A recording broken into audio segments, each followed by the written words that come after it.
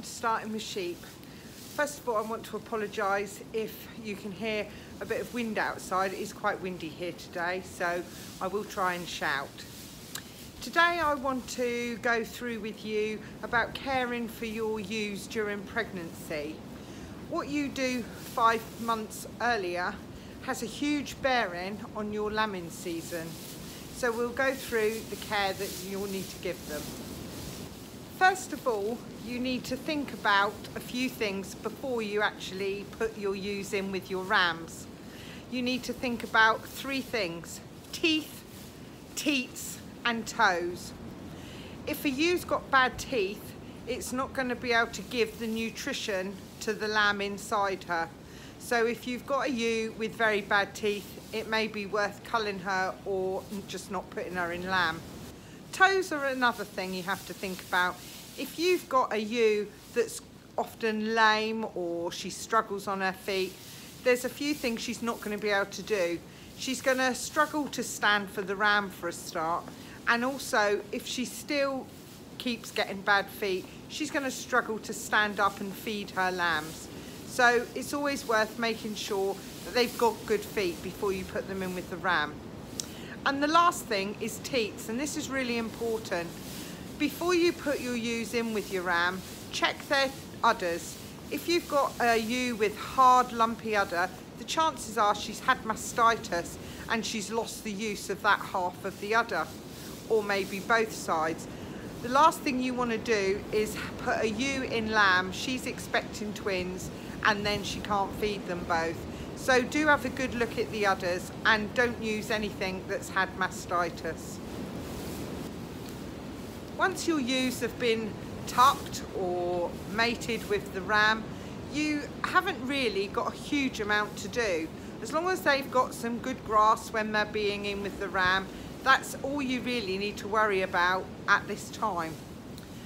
The next thing you need to think about is you want to know how many lambs, or even if your ewes are actually in lamb. So between 75 and 80 days from the ram going in, you will need to get them scanned if you wish. I always get mine scanned because I like to know how many they're having, and it also helps with the feeding regime later on in pregnancy.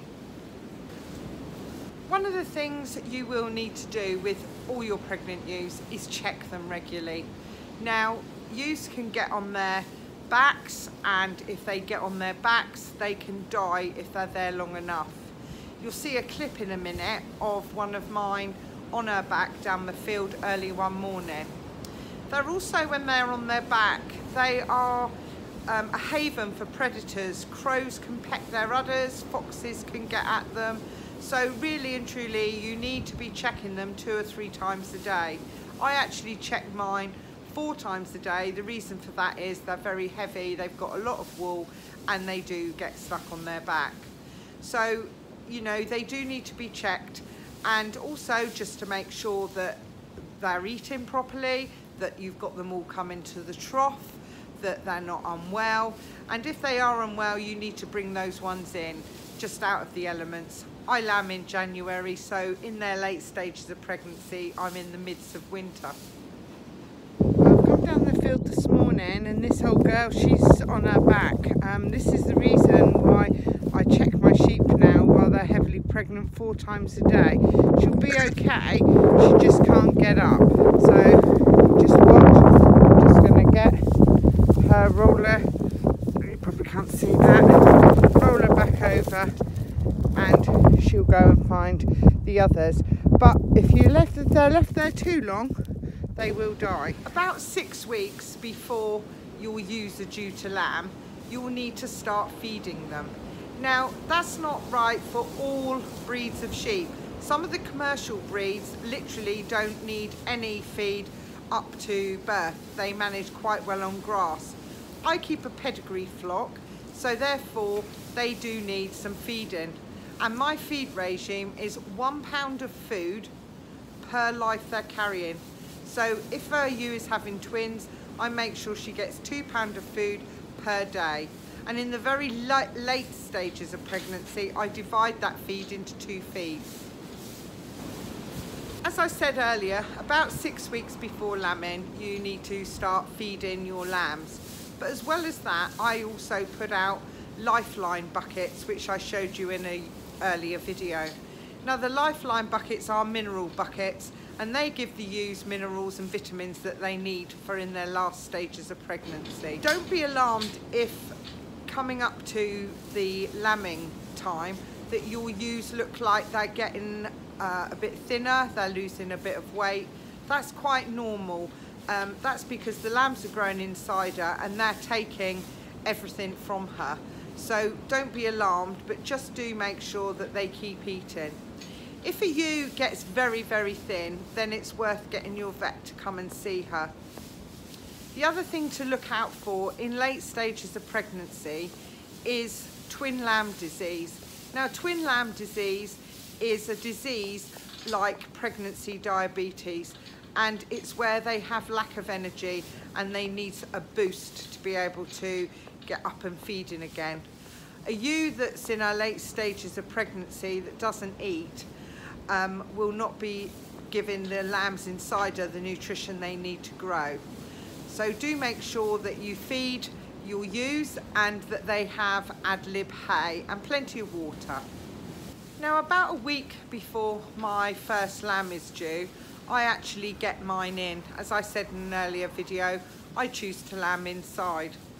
Once they're inside, I dag them up, ready for lambing, and that way I can see their back end well. You don't need to dag all sheep up. I've got very woolly sheep, so I like to dag them up so I can see what's going on, and it makes it a bit more hygienic when it comes to lambing time.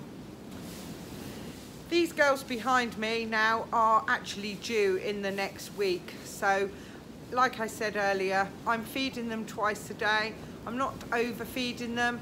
The lambs that have already been born are a normal size.